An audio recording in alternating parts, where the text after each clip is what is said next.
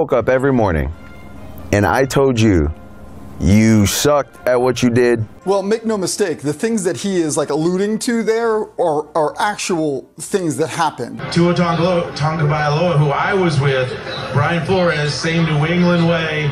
He was broken from Brian Flores, the way that he treated him, the way that he coached him. That you don't belong doing what you do, that you shouldn't be here. You have someone that doesn't believe in you, and you see how you are. Then you have someone that does believe in you, and then you can see the growth there. Vikings defensive coordinator Brian Flores nearly destroyed Tua. We've got a juicy bombshell confession coming right from Tua's own mouth about Brian Flores' coaching style and how belittling his quarterback, didn't work. You suck, and you hear it more and more. You start to actually believe that. This was a massive story. We had everyone talking about it, ESPN, Tom Brady, Shannon Sharp, and now me, Brandon Perna, aka Football Jesus. What I wanted to do today is get to how I think this actually helped both Brian Flores and Tua. And like many Belichickian disciples, Flores failed as a head coach, even though he actually had a winning record in 2 of his 3 seasons in Miami. While he coached a hell of a defense, he had no clue how to develop his quarterback, and that's kind of important. Tua was delivered Mike McDaniel straight from heaven, and we watched just how important a head coach is for the QB in the NFL. I think Brian Flores needed to hear this, and Tua did him a huge favor that may help Flores get another shot at head coaching. The truth is, Tua's right. And Tom Brady's take on this situation is wrong, because Tom's the exception to the rule. And you can't be have your ego so big that, any criticism is gonna, lessen your confidence. And I think Brian Flores was 100% wrong in his approach with Tua, but I also don't believe we need to demonize Flores or try to discredit what he's achieved in the NFL. And I think if anyone would agree with that, it would actually be Tua. That's good sports.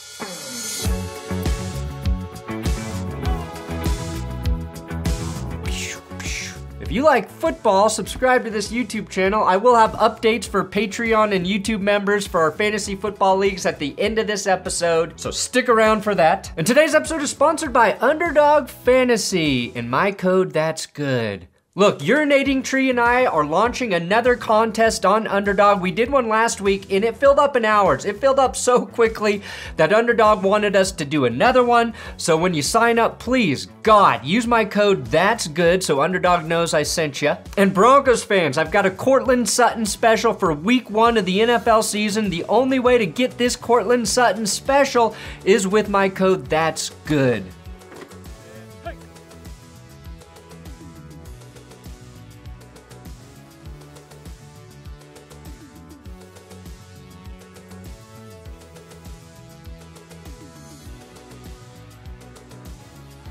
Brian Flores spent 15 years coaching with the Patriots. He started as a scouting assistant, worked his way up to linebackers coach / defensive play caller in 2018, which set him up to land the Dolphins' vacant head coaching job. Miami had just fired Adam Gase, jettisoned Ryan Tannehill, and were in a limbo year with Ryan Fitzpatrick and took a flyer on Josh Rosen, who got 3 starts at QB. I would say Ariel. I enjoy the ocean. Poor Josh Rosen got axed after being a first-round pick in Arizona after 1 season and then was sent to QB whisperer Brian Flores, where Flores would only whisper this: "You suck, you jackass." Now the Dolphins, with Ryan Fitzpatrick on the roster, had the 5th overall pick in the 2020 draft and needed a franchise QB. Miami had 3 picks in the first round. Miami took Tua at 5, obviously. Reports at the time emerged, though, that Flores didn't want to take Tua at 5, and we all assumed that meant that he wanted to take Justin Herbert, who went 1 pick later to the Chargers. Apparently, Flores was also very high on Jordan Love, wanted to draft him, who he could have had at, say, pick 18 instead of number 5. Regardless, it's clear Flores never wanted Tua, like at all. Thus, he made the decision to not coach him fairly? Maybe Flores thought the best way to coach a quarterback is to tell them that they suck. You You suck. You jackass. Like Tua claims. But the craziest thing we see in the NFL is a coach who doesn't want a player, and in turn doesn't give their best effort to, coach them. It happens all the time, not just with Flores. Now, in 2020, Tua got the nod to start Week 7 against the Rams, which should let you know how much Flores hated Tua.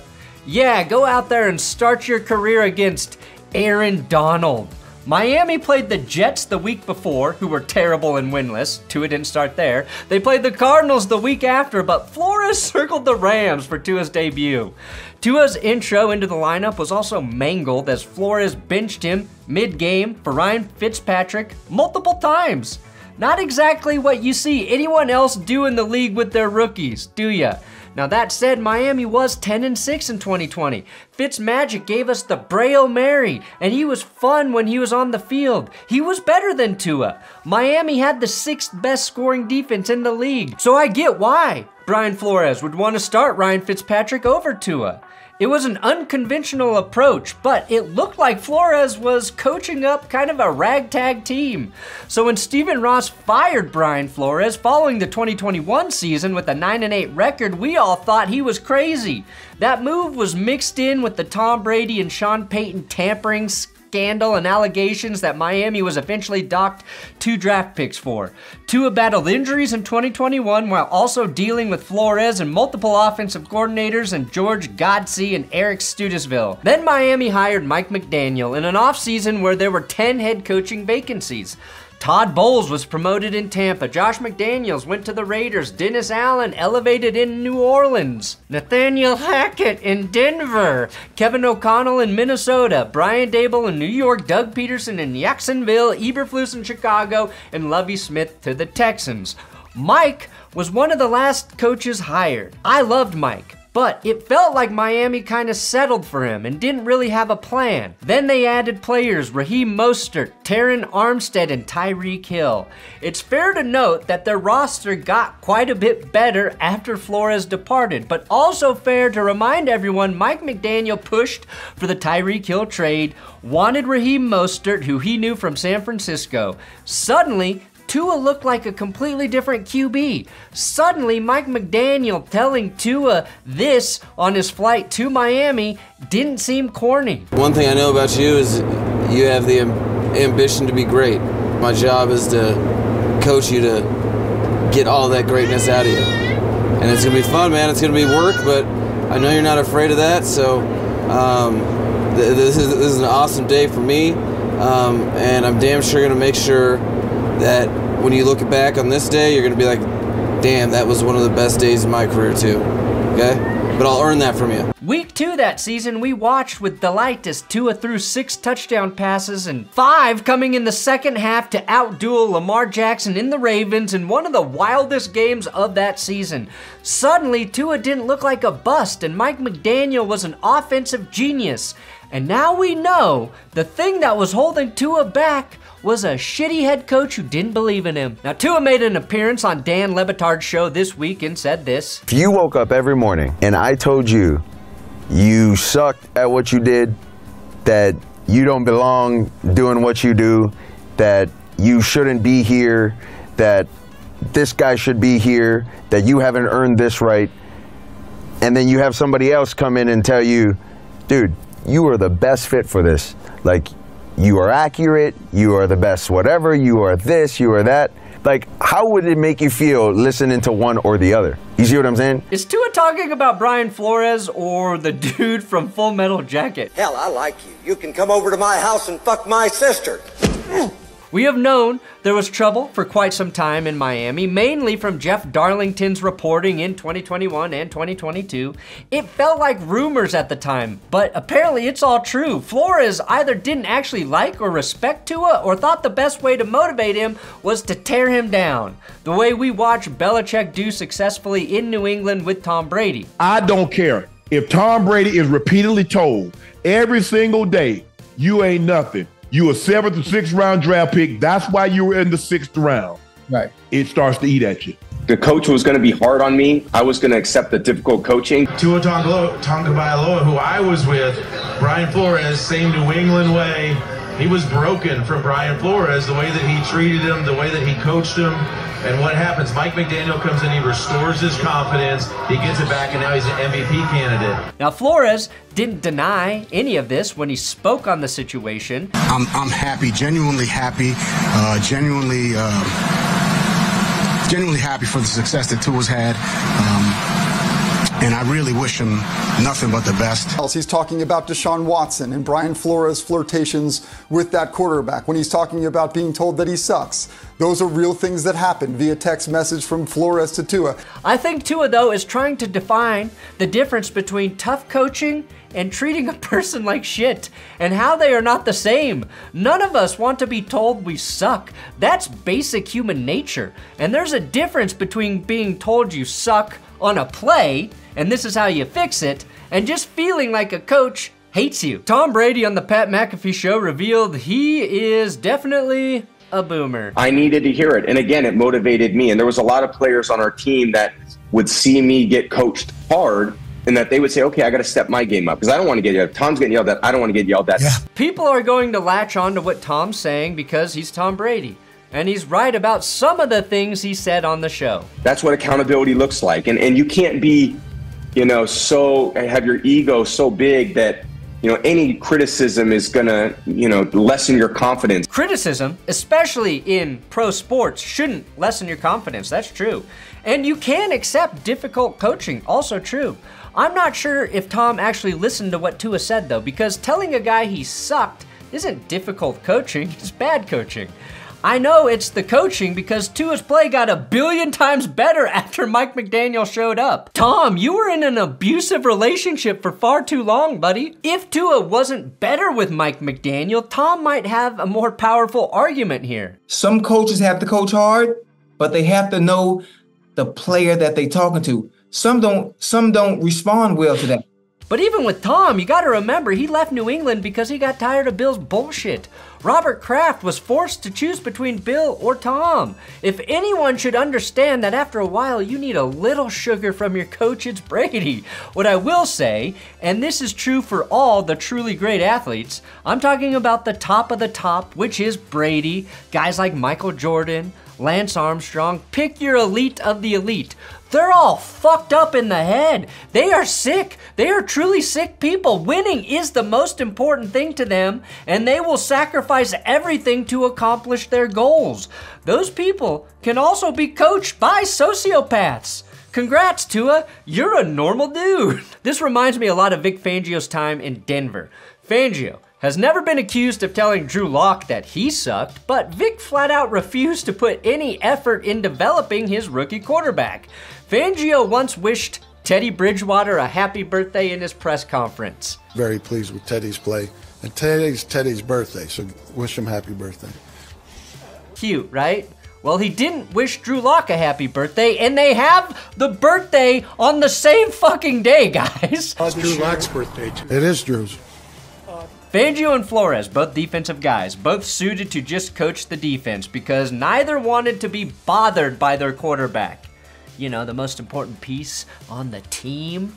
And I think listening to Mike McDaniel is very refreshing and so much more in tune with how people actually want to be coached and learn. There's a lot of negative in the world and a lot of people telling you when you do stuff wrong. For me, I think to really maximize someone, I think it's beneficial for someone to be showing them a vision of their greatest self. I would say the last 2 years have just been life-changing for me. Flores, to his credit, in his press conference, insinuated that he hopes to grow and learn from this. A lot of reflecting and on this situation, and I think there's things that I could do better, for sure. And I've grown in that way, and I've tried to apply the things that I could do better and the things that I've learned, over the last 2-3 years. I genuinely hope Flores does grow because I think he's a very good defensive coach. His defensive players stood by him after Tua's comments, and I think genuinely like him right now. Just want to let him know we behind him. Okay, thank you. Appreciate it, guys. Good luck. We can take off. I am skeptical though because I heard Josh McDaniels say he learned from his mistakes in Denver. and then sucked ass in Las Vegas while being unanimously disliked by his players. Again. Players just unloaded on Josh McDaniels from captain to captain. Once you buy into that Patriot way, I'm not sure you ever change. But he's not here to be a Belichick clone.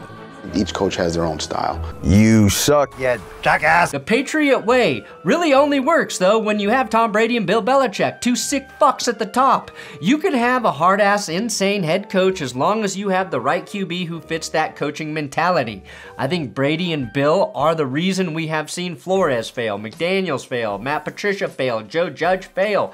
They think they need to be like Bill to succeed. They think they need to treat players like shit to win because that masochistic relationship worked with Tom and Bill. Andy Reid is nothing like Bill Belichick, except for his unmatched understanding of X's and O's. Good head coaches identify what their players, and specifically their quarterbacks, need to thrive in this league, and they get them that. And to think that Tua Tagovailoa isn't good with criticism is silly.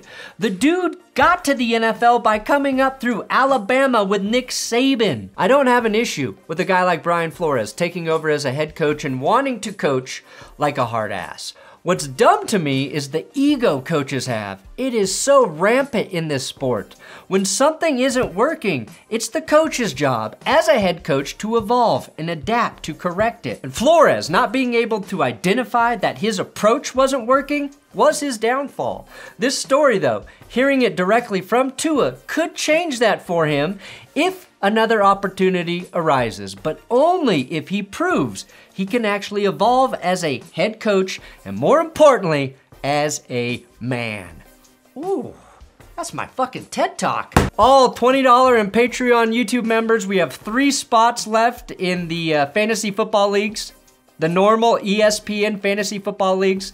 That info is on the YouTube community tab and in Patreon. There's 1 spot open in League 2 and 2 spots open in League 3. We had a double sign up, so that's why there's a spot open again in League 2. So if you want to play, go check out the info in those 2 places and get in the last 3 spots. Thanks for watching That's Good Sports. Please subscribe here on the YouTubes. Make sure you come back in the next day or 2 because we will have a Bo Nix episode dropping on That's Good Sports this week.